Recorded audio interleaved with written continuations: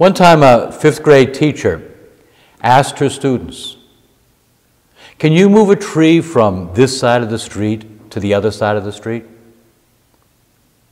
And the students looked at her and responded, "No, it's impossible. A tree's too big." Then she smiled at them and said, "It is possible." And then the teacher showed them a seed and explained that a seed is full of potential. Within a seed, there is a plant, a vine, or maybe even a big tree. In the Gospels, Jesus compares his word to a seed many times.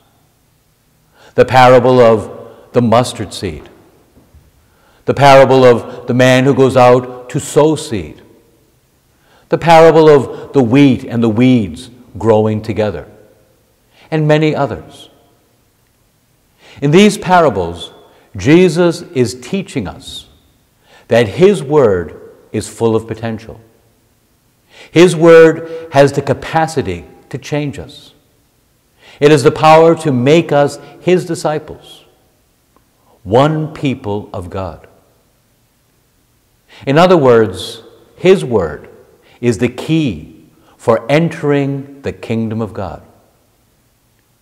As God says in the Old Testament through the prophet Isaiah, "The word which leaves my mouth does not return to me without result.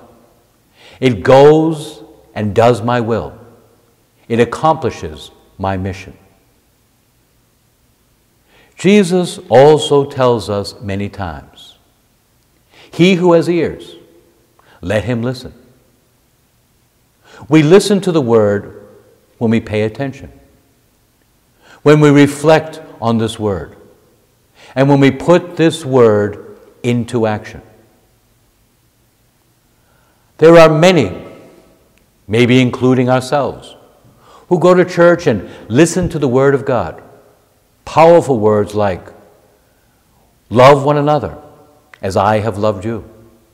Come to me, all you who are weary and find life burdensome, and I will refresh you. I am the resurrection and the life."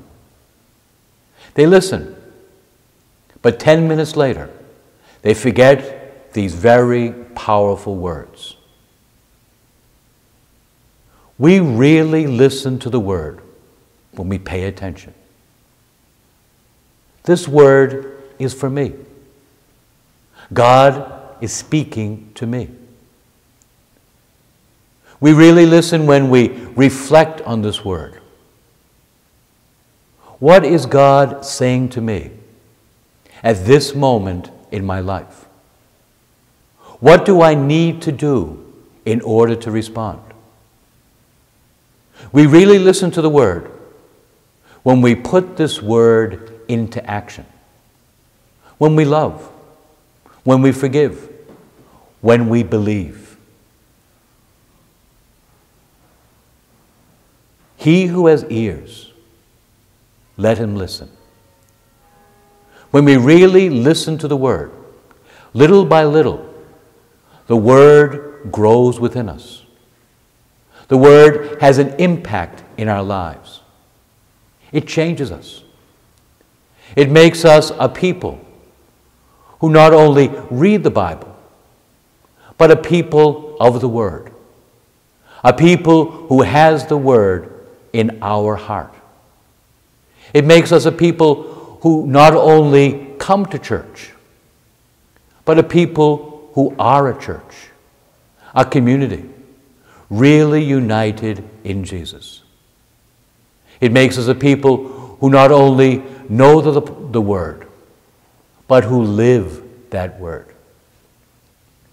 Today we honor the Virgin Mary, our Mother of Perpetual Help, a woman of the word.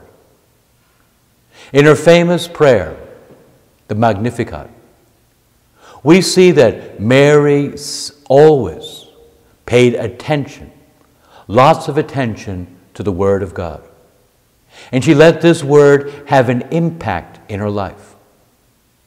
In this famous prayer, Mary prays with confidence and conviction.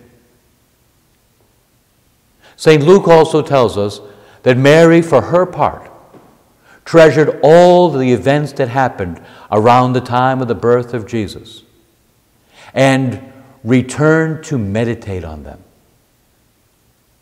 These reflections are reflections on the events in the life of Jesus, the living Word. And Mary continued to reflect on these events throughout his life. Can we move a tree from one side of the street to the other? Yes, if the tree is within a seed. Can we be real disciples of Jesus? Yes, if following the example of our Mother of Perpetual Help, we let God's Word grow within us.